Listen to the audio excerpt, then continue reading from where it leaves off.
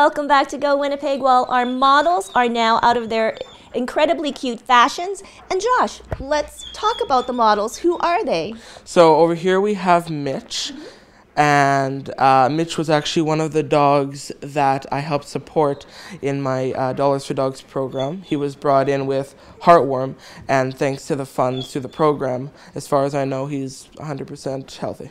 Awesome. And who is this lovely lady here? And this is Sandy. She's a Great Pyrenees and available for adoption at Manitoba Great Pyrenees Rescue. And she's very big. She is very big. And this one that you have on the leash, this handsome devil. This is Dallas. Story about Dallas. He was found on an island up north with another dog. Was obviously brought here and is now ready for adoption. Wow, simply amazing. Dollars for Dogs. What is it all about and how did you start it? So basically, I started it a few months ago, where I would set up at different events and things like that, raise money for. I think we've done a few rescues now, and actually just recently, within the past week, we've actually done the Dollars for Dogs event, where we're hosting an event October 17th at the Belgian Club in support of Great Pyrenees and one more rescue. We haven't decided yet which one.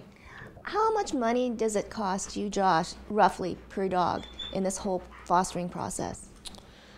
I would say maybe with food and gas, driving around, maybe 150. Well, it's probably a lot more than that, but I mean, you're doing this a lot out of pocket, and your parents too, and providing a home for these dogs. It's pretty amazing. Yeah, it is. Now, these dogs are, once again, up for adoption, and they're so cute. They're very cute. Yeah.